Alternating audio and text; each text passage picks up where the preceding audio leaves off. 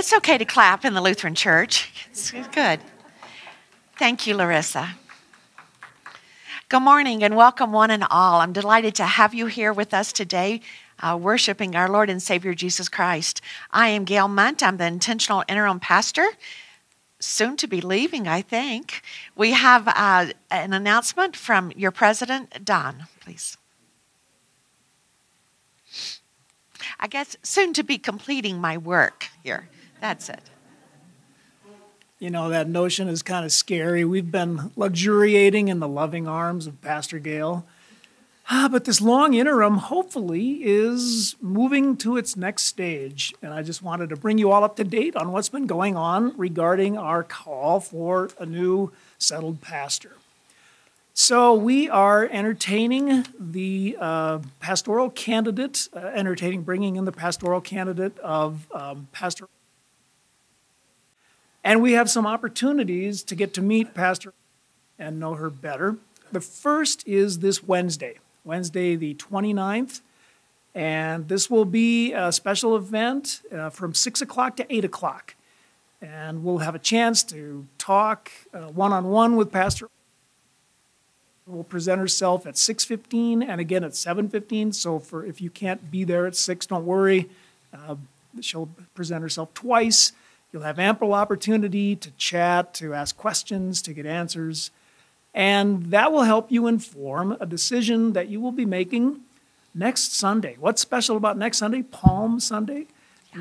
Yes. We'll also be voting as a congregational member. Anyone who's a member in good standing will hopefully cast a vote. If you're here, you will vote, I hope, to accept or not Pastor as our next settled pastor. So next Sunday, a big deal.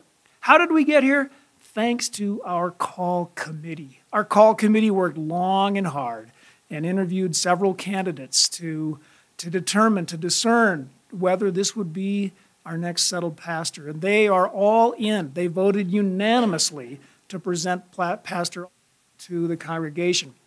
And I just want to thank them individually. It was a big deal in reaching this point.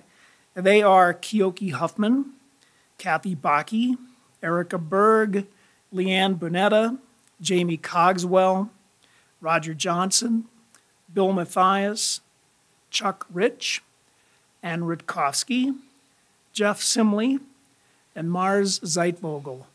They represent a broad spectrum of LCM's congregation. They are all in. That's all I needed to know. I'm all in thanks to their work, and hopefully you are as well.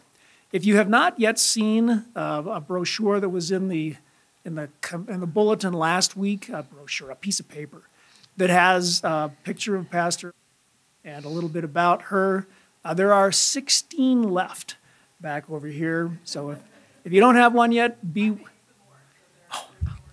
we have a richness of paper. Wonderful.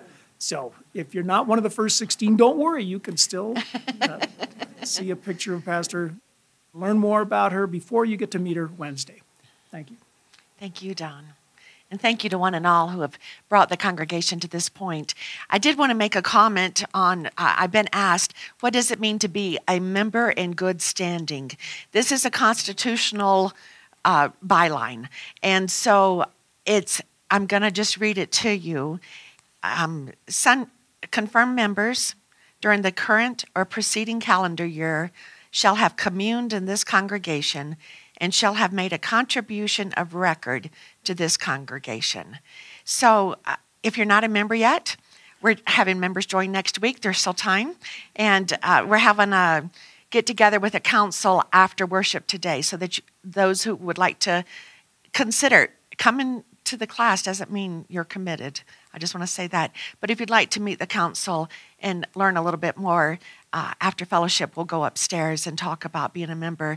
And then a contribution of record to this congregation. So if you've been throwing money into the offering plate and haven't received a receipt, this week put it in an envelope, sign your name, and it'll be on good record.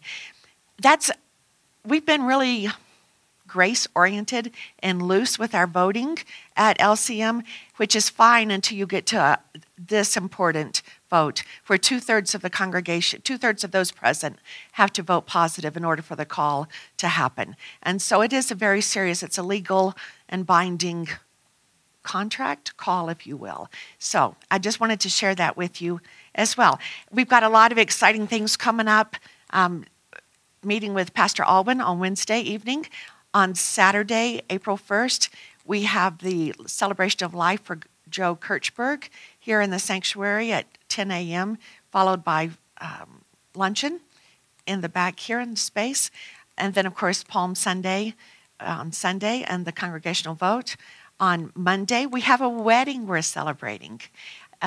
Dave Mullen and Sari have invited us to their wedding. I get to preside. I'm excited. At 2 o'clock on Monday with fellowship afterwards. So you're all invited to that as well, too. And then we go into Holy Week.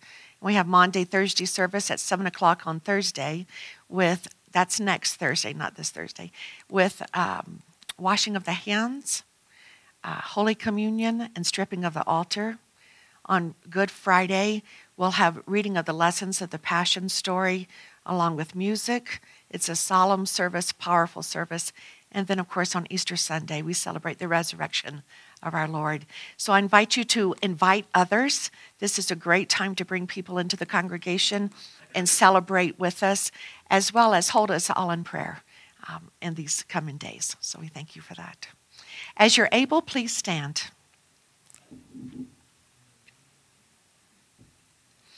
Welcome this day to the house of our God. Welcome this day to the worship of our Creator. Welcome this day to our community of faith. Friends, let us worship God. And we sing.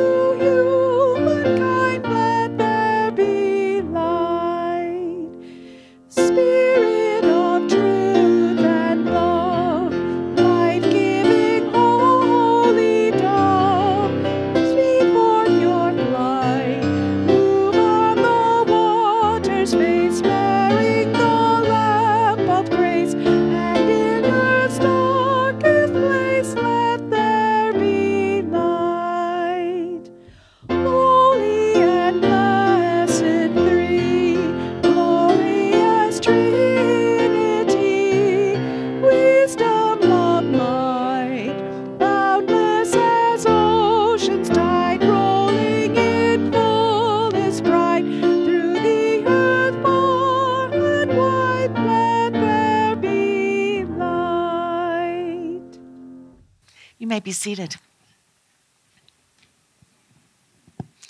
Blessed be the Holy Trinity, one God, who journeys with us these 40 days and sustains us with the gift of grace. Amen. Let us acknowledge before God and one another our need for repentance and God's mercy.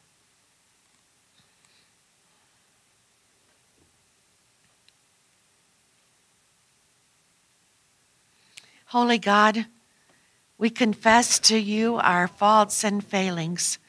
Too often we neglect and do not trust your holy word. We take for ourselves instead of giving to others. We spoil rather than steward your creation. We cause hurt, though you call us to heal.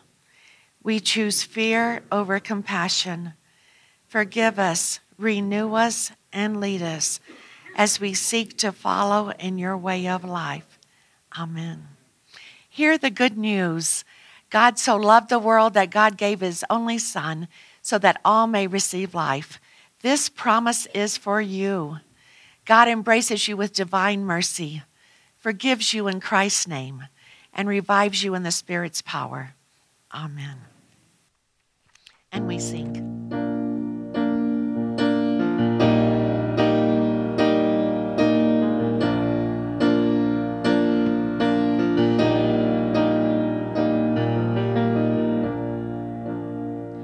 This is the air I breathe.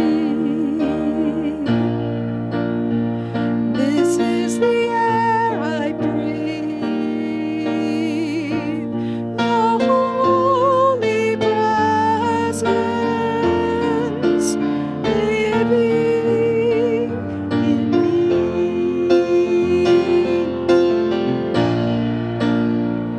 This is my daily bread. This is my daily bread. Your very word spoken to me, and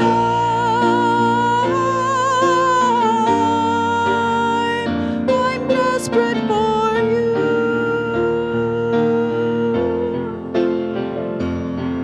And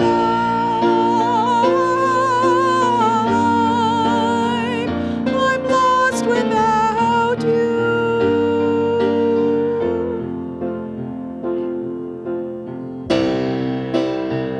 This is the air I breathe. This is the air I breathe. Your holy presence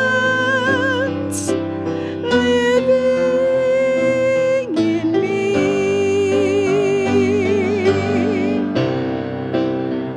This is my daily bread. This is my daily bread. Your very word spoken to me,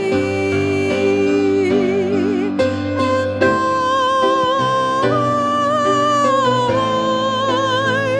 I'm desperate for you.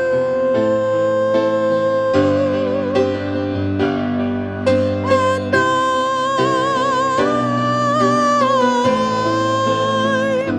I'm lost without you.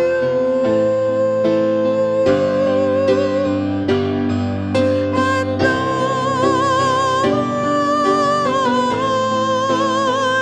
I'm desperate for you. And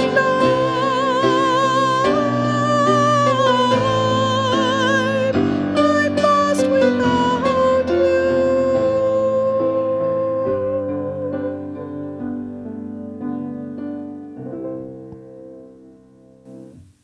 Amen. Well, I invited my husband to preach today, so you're in for a treat, I think. Somebody said, how long has it been since you've presided and preached together? And the last time we can remember was 2018, 2017. It's been a while. So, but I'm very glad that he's here today. I'm going to read the gospel lesson because he said that it goes from chapter 11, 1 to forever. So, the Holy Gospel according to John, the 11th chapter, beginning at the first verse. Glory to you, O Lord. Now a certain man was ill, Lazarus of Bethany, the village of Mary and her sister Martha. Mary was the one who anointed the Lord with perfume and wiped his feet with her hair. Her brother Lazarus was ill, so the sisters sent a message to Jesus, Lord, he whom you love is ill. But when Jesus heard it, he said, this illness does not lead to death. Rather, it is for God's glory, so that the Son of God may be glorified through it. Accordingly, though Jesus loved Martha and her sister and Lazarus, after hearing that Lazarus was ill, he stayed 2 days longer in the place where he was. Then after this he said to the disciples, "Let us go to Judea again." The disciples said to him, "Rabbi, the Jews were just now trying to stone you, and are you going there again?" Jesus answered, "Are there not 12 hours of daylight? Those who walk during the day do not stumble because they see the light of this world, but those who walk at night stumble because the light is not in them." After saying this, he told them, "Our friend Lazarus has fallen asleep, but I am going there to awaken him." The disciples said to him, "Lord, if he has fallen asleep, he will be all right." Jesus, however, had been speaking about his death, but they thought he was referring merely to sleep. Then Jesus told them plainly, "Lazarus is dead. For your sake I am glad I was not there, so that you may believe, but let us go to him." Thomas, who was called the Twin, said to his fellow disciples, "Let us also go, that we may die with him." When Jesus answered, he found that Lazarus had already been in the tomb for 4 days. Now Bethany was near Jerusalem, some 2 miles away, and many of the Jews had come to Martha and Mary to console them about their brother. When Martha heard that Jesus was coming, she went and met him, while Mary stayed at home. Martha said to Jesus, "Lord, if you had been here, my brother would not have died. But even now I know that God will give you whatever you ask of him." Jesus said to her, "Your brother will rise again." Martha said to him, "I know that he will rise again in the resurrection on the last day." Jesus said to her, "I am the resurrection and the life. Those who believe in me, even though they die, will live. And everyone who lives and believes in me will never die. Do you believe this?" She said to him, "Yes, Lord. I believe you are the Messiah, the Son of God, the one coming into this world." When she had said this, she went back and called her sister Mary and told her privately, "The teacher is here, and he is calling for you." And when she heard it, she got up quickly and went to him. Now Jesus had not yet come to the village, but was still at the place where Martha had met him. The Jews who were with her in the house, consoling her, saw Mary get up quickly and go out. They followed her because they thought that she was going to the tomb to weep there. When Mary came where Jesus was and saw him, she knelt at his feet and said to him, "Lord, if you had been here, my brother would not have died."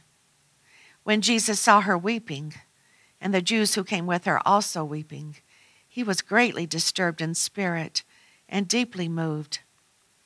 He said, "Where have you laid him?" They said to him, "Lord, come and see." Jesus began to weep. So the Jews said, "See how he loved him." But some of them said, "Could not he who opened the eyes of the blind man have kept this man from dying?" Then Jesus, again greatly disturbed, came to the tomb. It was a cave, and a stone was lying against it. Jesus said, "Take away the stone." Martha, the sister of the dead man, said to him, "Lord, already there is a stench, because he has been dead for 4 days." Jesus said to her, "Did I not tell you that if you believed, you would see the glory of God?" So they took away the stone. And Jesus looked upward and said, "Father, I thank you for having heard me. I knew that you always hear me, but I have said this for the sake of the crowd standing here, so that they may believe that you sent me." When he had said this, he cried with a loud voice, "Lazarus, come out." The dead man came out, his hands and feet bound with strips of cloth, and his face wrapped in a cloth. Jesus said to them, "Unbind him and let him go." Many of the Jews, therefore, who had come with Mary and had seen what Jesus did, believed in him. The Gospel of the Lord. Grace, mercy, and peace from our Lord and Savior, Jesus the Christ. Amen. Thank you for 45 verses in the middle of John. Thank you all for taking care of my wife for the last year and a half and kept her out of most trouble. All I can say is mostly trouble. Yeah, this is a fantastic passage. We were talking about it at home, and she says, I haven't preached on it for a while, or in a good while. And I said, oh, I love this passage. And she says, you're on. See, you just can't volunteer things. You guys already knew that probably about my wife. If you say too much, she'll volunteer you into doing this. Back in 2008 in France, in a small town, they had a problem. Because like a lot of medieval towns, they were running out of land, running out of room. And it wasn't for retail space, or it wasn't for administrative space. It was because the cemetery was full. Dang, I hate when that happens because people are just dying to get in there. You know that. I had to say it. I had to. I'm sorry. I apologize. But they had a problem. What are they going to do? And so, you know, as a good politician, they tried other things and it just didn't work. And so finally the mayor, being a politician, came out and he banned anybody from dying. Because that's what you do as a politician, especially in France, because the French politics are always just incredible. Anyway, if you don't have a deeper appreciation for them, you really should. But so we think that might be unusual, except it happens here in Colorado, in Vail. You can live in Vail. You can die in Vail. You just can't be buried in Vail. At least that's the way it was a few years ago, and I'm pretty sure it's the same now. You know, you have to go to Minturn or go to Leadville or something like that to be buried, you know. So if you're thinking about being buried in Vail, you know, scratch that off your bucket list. It probably is not going to happen. Yeah, we have this wonderful passage in John that tells us so much about the images and so many things that surround Jesus, his relationships with others, and how he saw himself, and how he saw the ministry that he was doing. It's kind of all encapsulated in this passage with Mary and Martha and Lazarus. And these are friends of Jesus. When he went to Jerusalem, he would stay there. He would stay there. Where was there? Do you remember in the text, the first verse? In Bethany. Remember the names of some of the towns there? Bethlehem, Bethany, Bethphage. Bethany and Bethphage are close together. They're on the Mount of Olives. I'll explain that in just a minute. Bethlehem a little bit south of there. All three of those, Bet in Hebrew means house or village. So Bethlehem is what? House of Lehem is bread. Jesus was born in the town called House of Bread. Isn't that interesting? Going to feed the world, you know? Some symbolism here that sometimes is lost. Bethphage means the town or the village of the unripe fig. Well, that's exciting, isn't it? I want to play for that team basketball for that organization there in that town, right? Where are you from? Bethphage, unripe fig. You know, that goes a long way. That won't even play in March Madness. I tell you what, it won't play. And Bethany means the house or the village of those who are ill. Remember the passage there? It says, when the anointing takes place of Jesus, and they said, what? And this took place in Bethany. And Jesus says, what? You will always have the poor. Remember that passage? Some people get disturbed by that passage. In the 1940s, in the Dead Sea Scrolls we found, in the Temple Scroll, one of the most important scrolls that came out of there, it talked about Bethany as a place where people went for hospice care. Yes. And so this is the backdrop of Jesus doing his ministry. It could be that Mary and Martha and Lazarus had something to do with some of these places hospice care. And this is on the backside of the Mount of Olives, okay? So this looks out towards, if you've ever been, so Jerusalem's at 2,500 feet. The Mount of Olives is a little bit taller than that, just to the east of that, okay? And it's a rain shadow, so all the moisture that comes off the Mediterranean comes across, gives Jerusalem a little bit of drizzle here and there, and it provides, and as soon as it gets to Bethany, it's a rain shadow. There is nothing that grows. It's called the Judean wilderness. And it goes from there all the way down to the Jordan River. And I mean down. At 2,500 feet elevation, Jerusalem and Jericho is about 1,100 feet below sea level. And you do that in less than 10 miles. You know, about 3,600 feet of drop. So when the story of the Good Samaritan going down to Jericho or going up to Jerusalem, I have done that hike one time. And when we went down and we got to Jericho, it was 115 degrees. Because Jericho is the hottest city in the world. Because it's what? It's the lowest city of the world, being 1,100 feet below sea level. How many other cities are below sea level?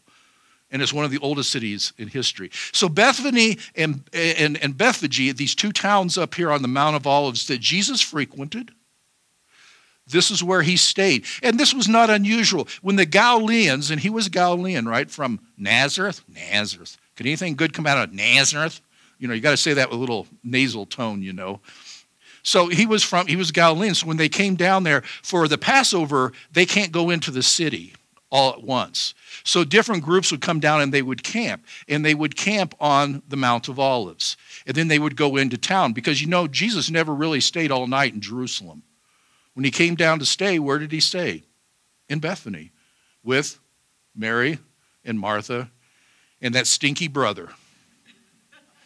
Just saying what the text already says, right? You know, Martha points out the obvious. He's a little bit ripe in there. Unripe fig is in Bethphage. He's a little ripe in that tomb. Yeah, it's very interesting. So you should be proud. You should be proud because we have a hospital on the Mount of Olives, very near Bethany. I mean, within a couple hundred yards of Bethany. It's called Augusta Victoria Hospital, and it treats the trauma and acute care of the Palestinian people. And it's sponsored by the Lutheran World Federation. Any of you been there? Seen it? If you go to Jerusalem, don't pass that up. Go to the Mount of Olives and go over and see Augusta Victoria, because that's where we're doing the same work that's been going on for thousands of years, almost in that same very location of treating the poor. It seems that, and the ill, and it seems like that's where Jesus went oftentimes, right? Around the Sea of Galilee, there were a lot of hot springs, and a lot of people brought their ill people there to be treated. And so it's no wonder that we see, especially in John, we see a lot of signs of healing, right? John has 7 signs. So chapter 11 is right smack dab in the middle of John. Smack dab in the middle. Because we have 21 chapters.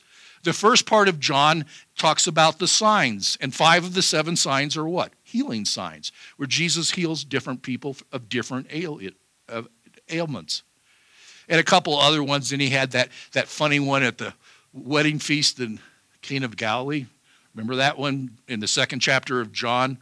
Very interesting exchange between his mother and the disciples and himself and the steward as well. Interesting story. And also the feeding of the multitudes. So those are your 5 signs. You got the healing signs, and you got the wedding feast in Cana, and you have the feeding of the multitudes. And then you come to the 7th sign.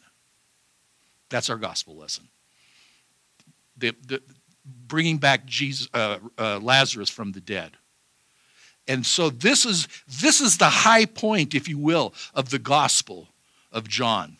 He talks about light and life. Remember what he's talking about in this passage? It kind of seems like he's rambling on here, talks about, light and stuff like that. But he's always talking about the light coming into the darkness, and the darkness cannot what?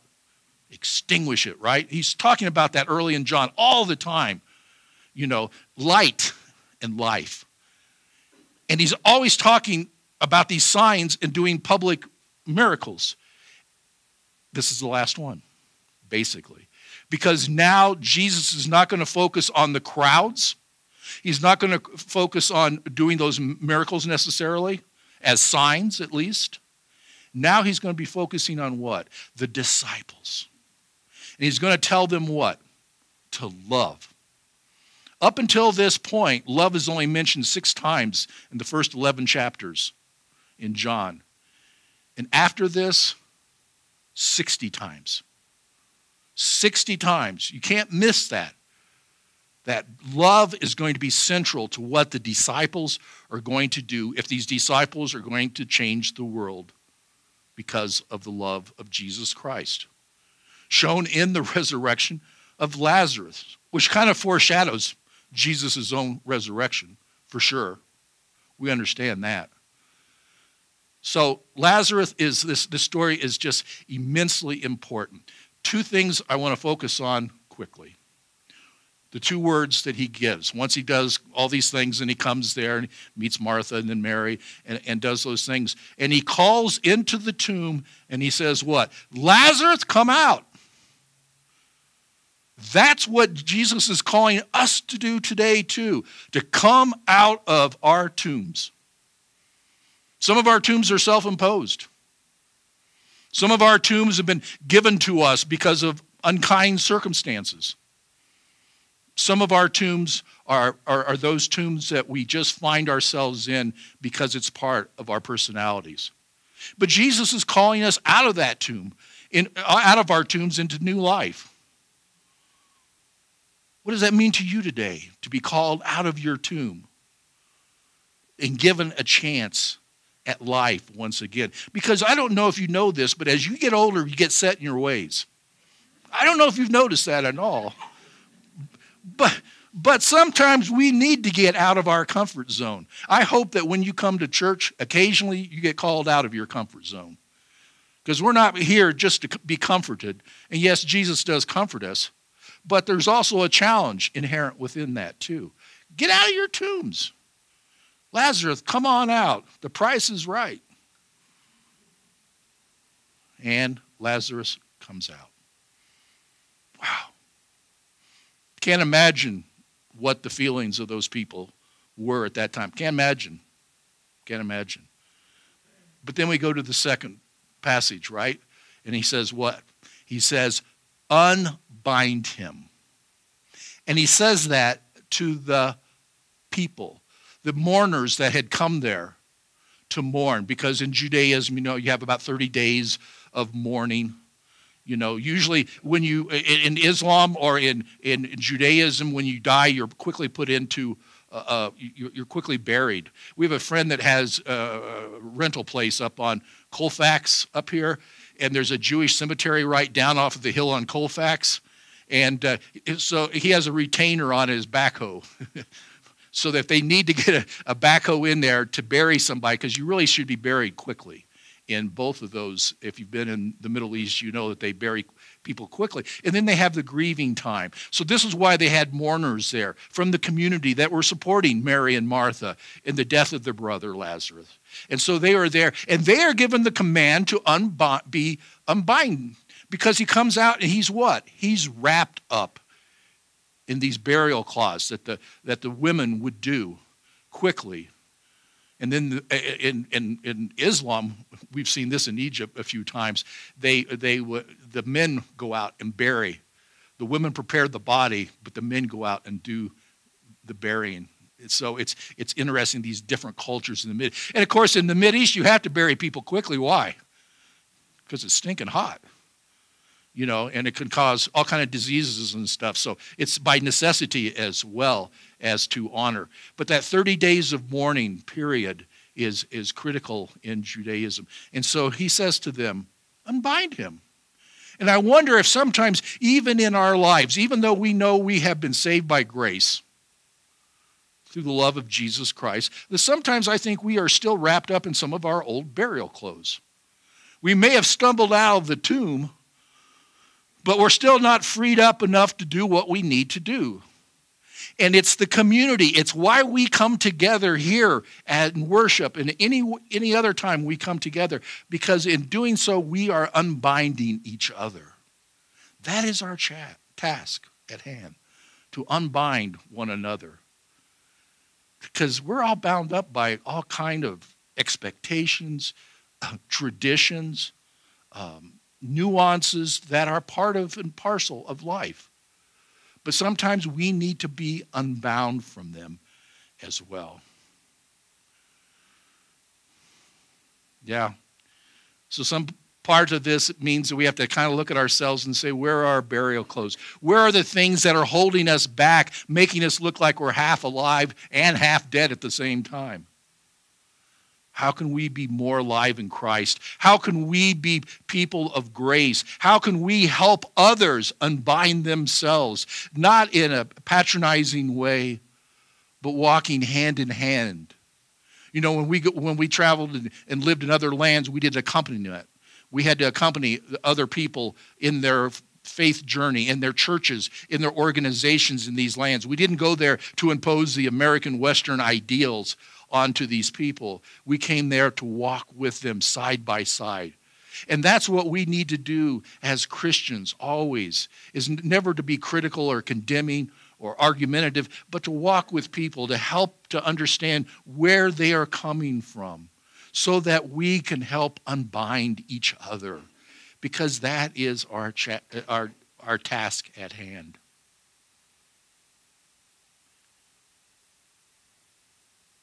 Sometimes things don't turn out the way you want to. There's a mountain right outside of Denver here, down 285, that has a big cross on it that's lit at nighttime. You know how big that cross is? 400 feet tall, 250 feet. You can't see it from here. You're too close, right? You got to go a little bit further, because it was designed to be seen in City Park by the family that bought that property and turned it into a cemetery. You know the Olinger, that whole story probably. If you haven't, Mount Lindros is the mountain, right? Lindo, right there, Lindo, and.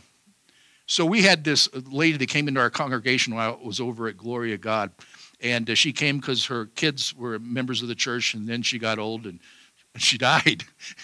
And she was a dear. She was really a lovely lady. And she wanted me to intern her ashes up there. She didn't want to be buried necessarily up there. She just wanted to do it. So we went up there, and we were supposed to come down to Morrison and drink margaritas afterwards. This was her instruction, which we had to follow through totally, right? So we go up there, and I get these ashes out, you know, and it's just one of those beautiful Colorado days. We're looking out. If you're up there on top, you look out over the city. And we were sitting there and just saying, wow, this is just glorious. And as I get ready to disperse the ashes, as I get ready to throw the ashes out, a gust of upslope wind comes. All the ashes go all over me and all over the family. And I am mortified. This was not what I had planned. They had not taught me this in seminary. And I did not know what to do. And I just looked at the family, who are very dear friends of ours to this day. And I looked at Lynn and Jan, and I said, I am so sorry. And they looked at me and said, she would have loved it.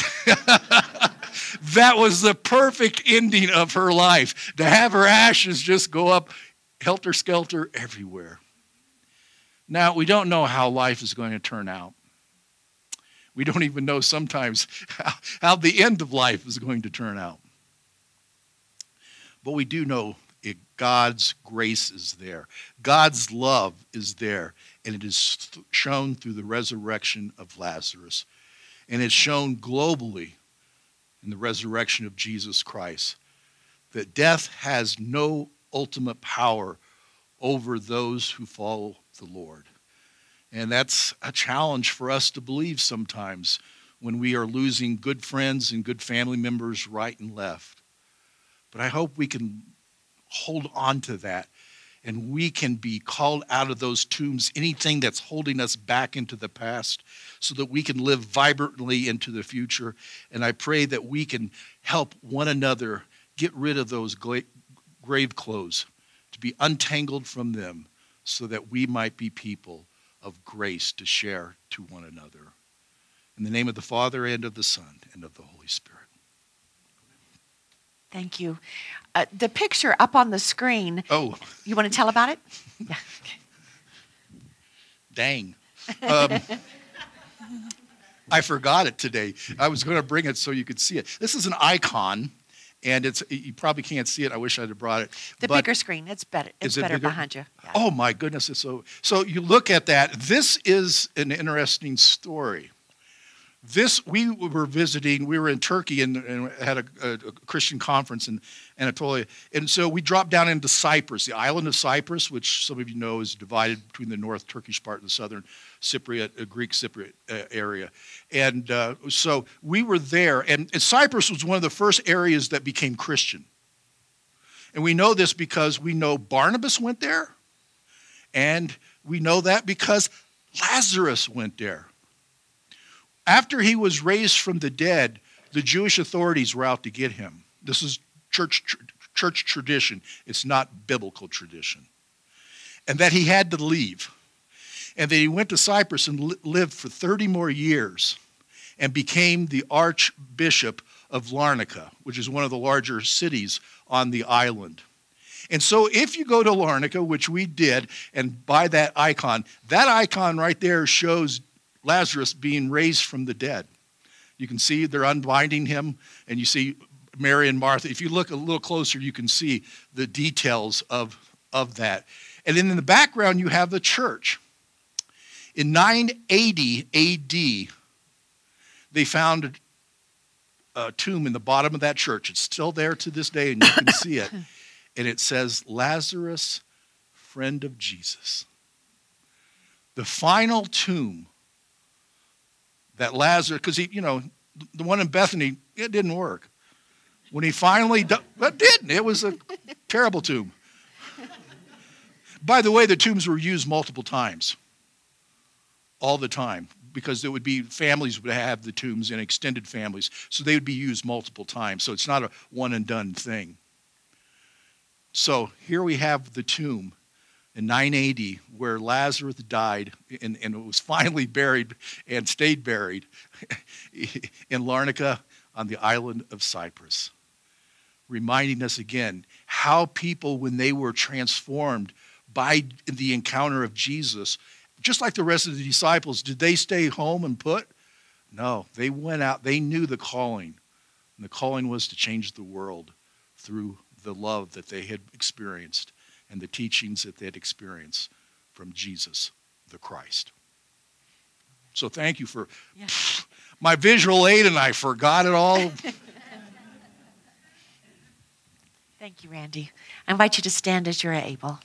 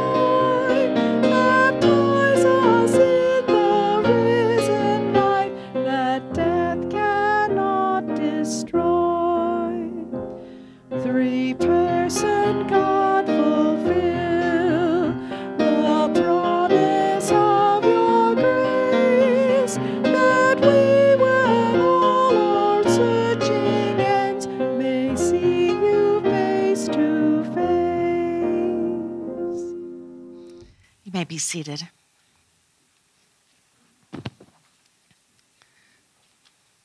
Sustained by God's abundant mercy, let us pray for the church, the world, and all of creation.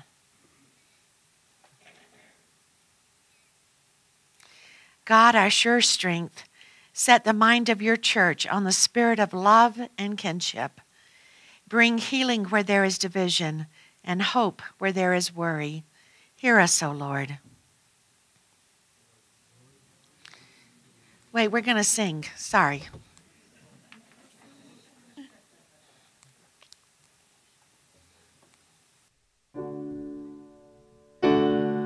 Lord, with your children praying. Lord, send your spirit in this place. Lord, listen to your children praying. Send us love, send us power, send us grace. Your spirit brings life to creation, enliven the natural world and restore ecosystems in need of healing. Uplift prophetic voices that turn us to the needs of the soil beneath our feet, the air all around, and the water that sustains life. Hear us, O Lord. Lord, listen to your children praying.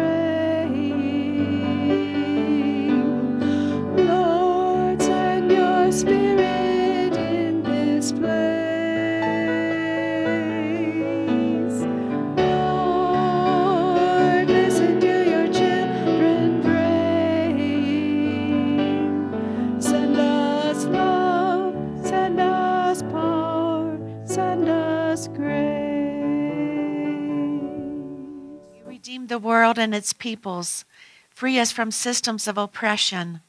Unbind nations, societies, and individuals from the sin of racism, sexism, and homophobia. Raise up leaders at all levels of government who work to promote the dignity of every human life over the desire of power and force. Hear us, O Lord.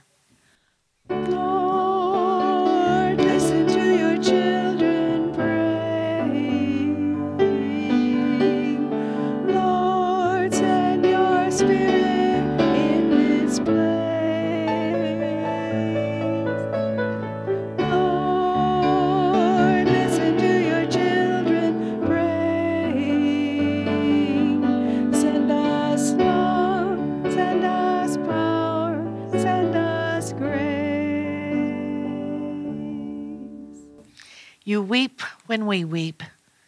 Be present with those who grieve or who are troubled by illness, especially those on LCM's prayer list and those we name aloud or in our hearts.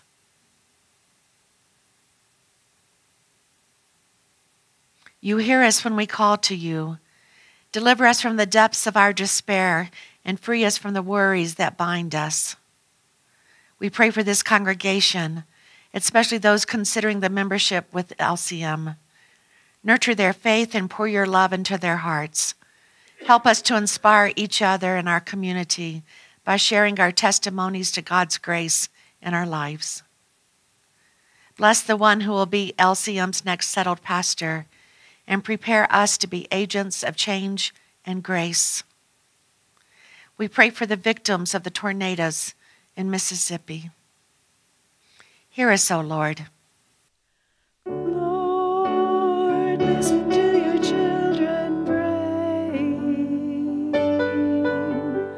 Lord, send your spirit in this place. Lord, listen to your children praying. Send us love, send us power, send us grace. You are the resurrection and the life. Even though we die, we will live. With thanksgiving, we remember all of your saints who now live in your eternal love. Hear us, O Lord. Lord, listen to your children praying. Lord, send your spirit in this place. Lord, listen to your children praying. Send us love,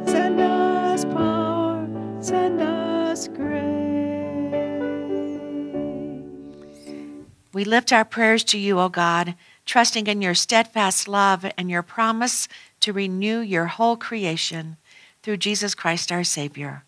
Amen.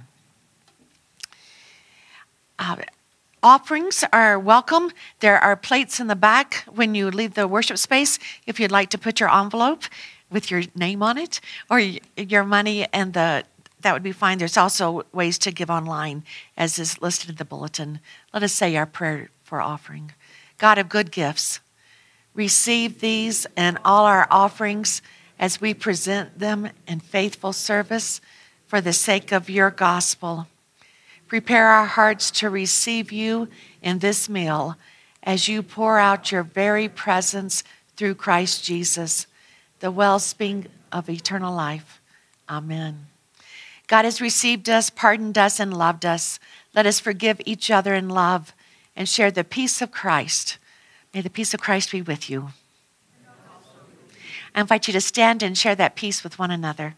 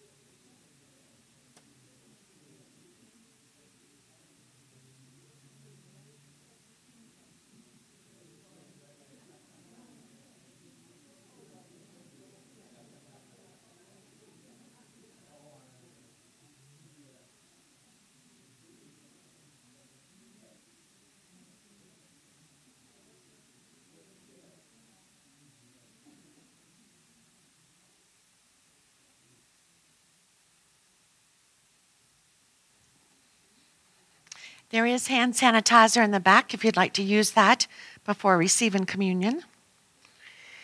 And just a few instructions. The host will bring you forward. We'll tell you when it's time to come forward. At first, we'll start with these two sides. They'll come forward, and then we switch and come over here for these two sides to come forward. We do have regular wafers and gluten-free wafers should you need that.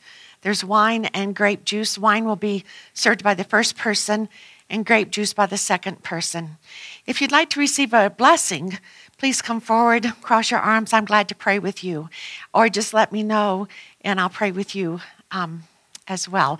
You don't have to do either or. It's a both and kind of world, right? That's what we Lutherans are. The most important thing for you to know is that this is not my table. This is not the table of the church. This is the Lord's table, and all are welcome. All are invited. All are encouraged to come. God is with you. Let's try that again. God is with you. Open wide your hearts. May God's love nurture our wandering spirits each day.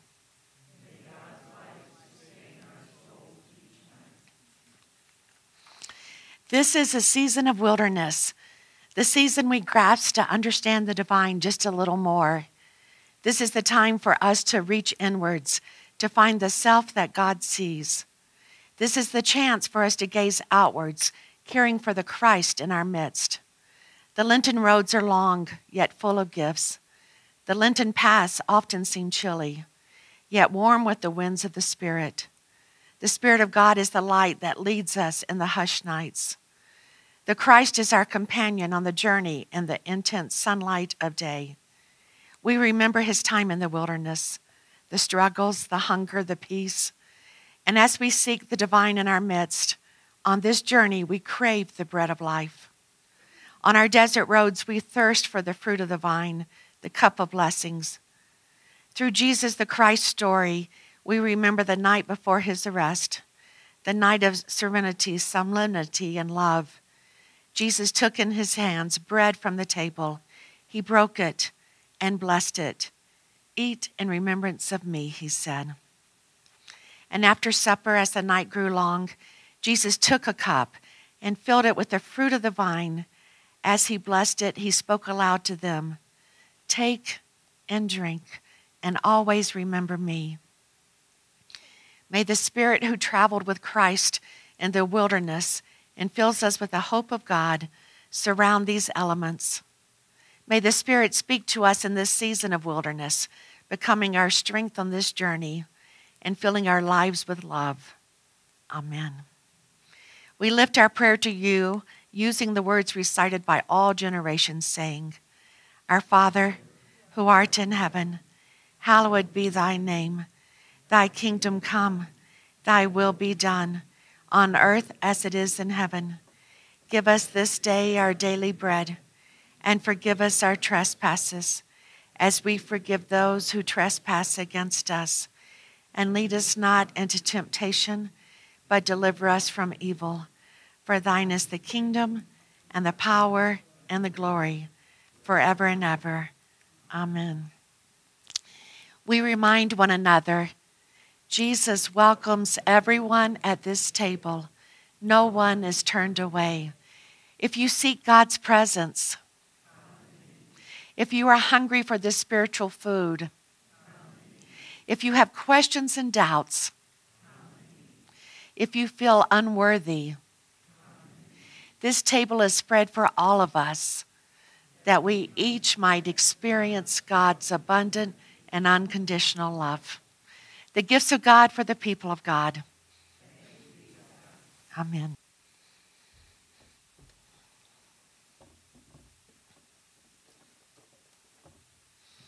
May this body and blood of our Lord Jesus Christ strengthen you and keep you in God's grace from today to life everlasting. Amen. Let us pray. Divine light of our journey, in a spirit of gratitude, we give thanks for this time at your holy meal. This time at the table filled us with strength, knowing that as we continue on this Lenten journey, we will find your peace surrounding us. Amen. And again, thank you to Pastor Randy for preaching today, for giving me the week off, kinda. And we are glad that you're here. Thank you for that. And I invite you to stay afterwards for refreshments. They're in the back of the worship space. And for those of you who would like to meet with a council and consider joining the church, hearing the stories, hearing their faith stories, please join us. We'll go upstairs, in about 15 minutes. We'll go upstairs and go to the back classroom. It's called the Jerusalem room, I believe, but that may not mean anything to new people. So there's an elevator, there's stairs, and then we'll go back that way to the very back. I invite you to stand and sing.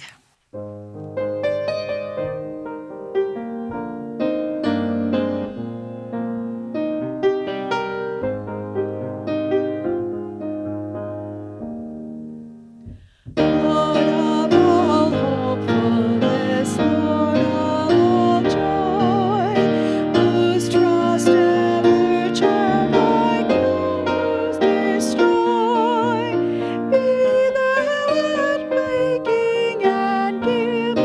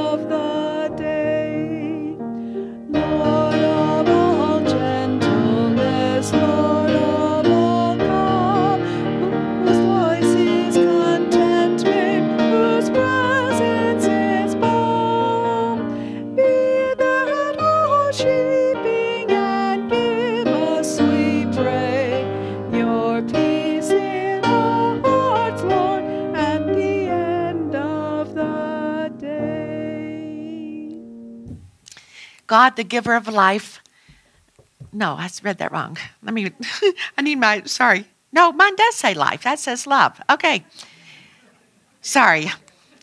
God, the giver of life and love, Christ, the resurrection and the life, and the Holy Spirit of rebirth bless you in this Lenten journey. Amen. Go in peace, be the light of Christ. Thanks be to God. Amen.